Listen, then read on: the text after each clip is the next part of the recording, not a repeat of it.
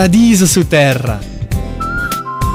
This is heaven on earth. That's what most people say when they see our high-altitude coffee estates. I am so happy I came here. I always wanted to see where my favorite coffee comes from, and now I'm here. Coffees of India. Buonissimo. And I want to know everything about it. Where it's grown, how it's nurtured, and how do you achieve such diversity? Everything. Well, I can't show you all that from here. We'd have to travel all over India for that. But if you want to know about Coffees of India, it's simple. Just find Coffee Swami. Coffee Swami? Mm-hmm. Oh, okay. How do I meet him?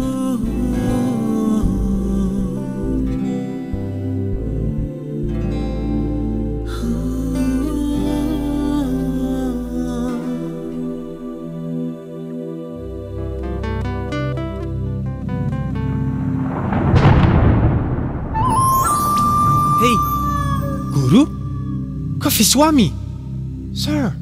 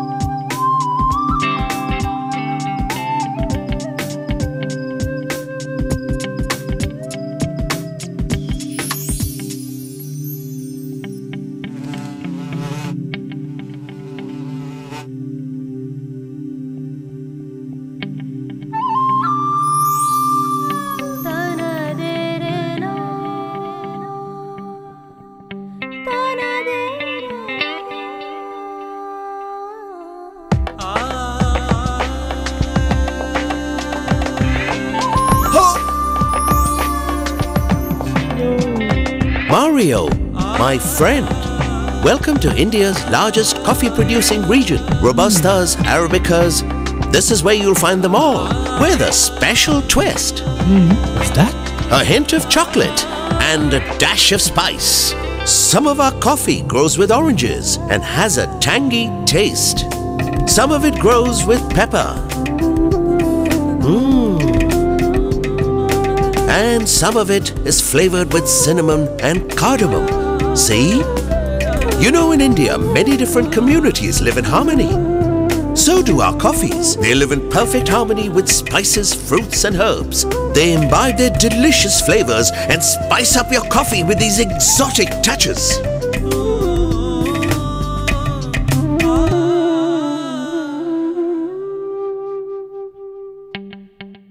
You see, Mario, we grow our coffees in forests. We even create forests where there were none to grow our coffee.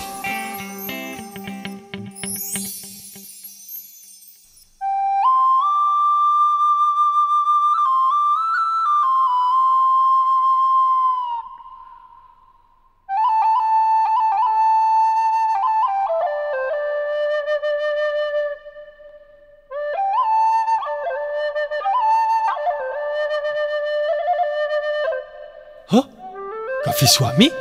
What's the fruit you're hanging from now? It's not a fruit, Mario. It's a vegetable. It's called chow chow, and it creates the perfect shade for our coffee.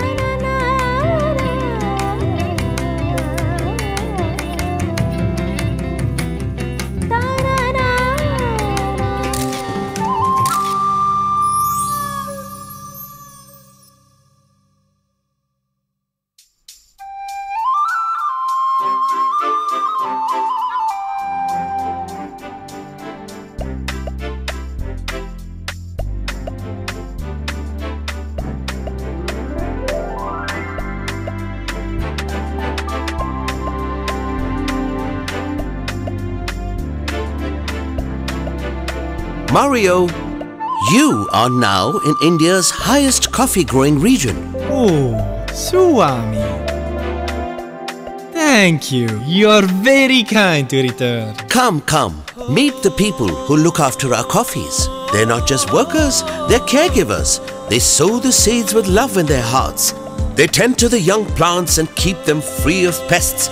And they follow nature-friendly methods that keep the soil from being denuded.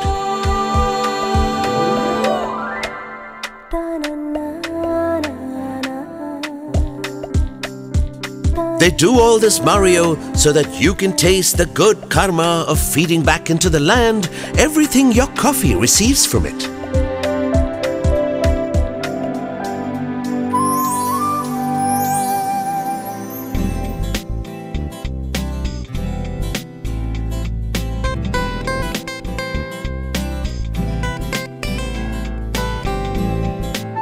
Mario, do you know what you would have seen here a few years ago? Coffee Swami, you and your riddles. Okay, I give up. What? Nothing.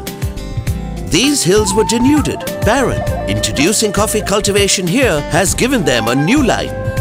And it has given the tribal people a livelihood. So there really is good karma in our coffee.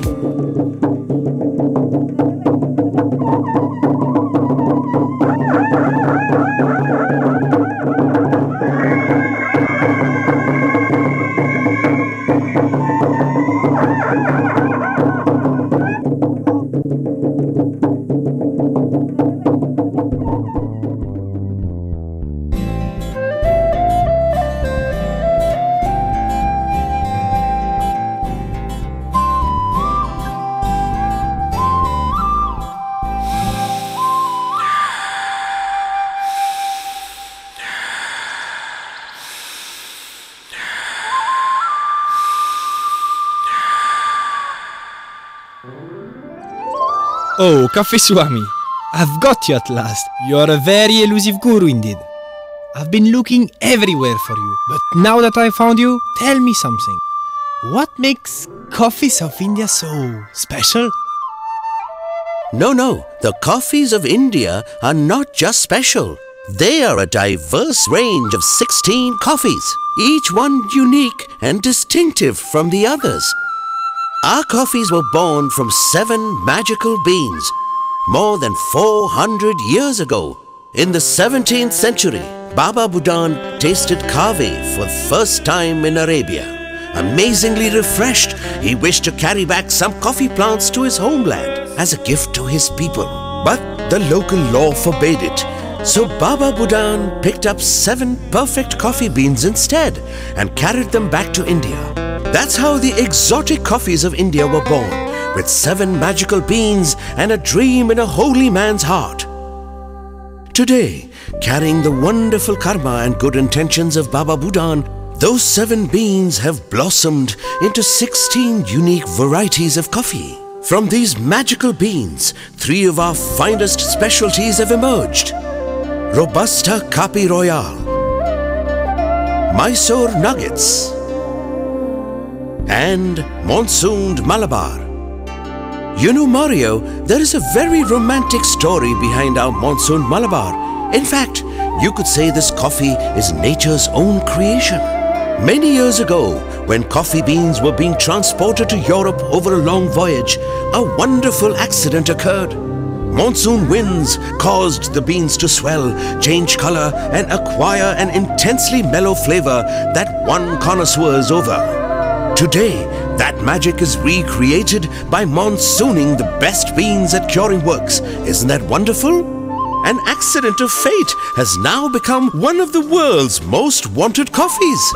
As you can see, our coffees are grown in diverse conditions, lending each one a unique and distinctive flavor. In fact, the coffees of India are just like Indians, individually different but bound by one unifying spirit. They're all Indian. You can say that our coffees are our gift to the world. So, these are Robustas from Coorg and these are Arabicas from Pulni, right? As you say in Italy, bellissimo! So now, I can be Coffee Swami too, right? Not quite, amico mio. For that, you would have to be born 400 years ago.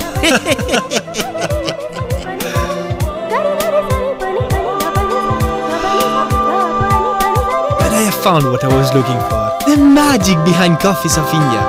No, all these different types of beans. Each one distinctive, each one unique. But all deliciously Indian.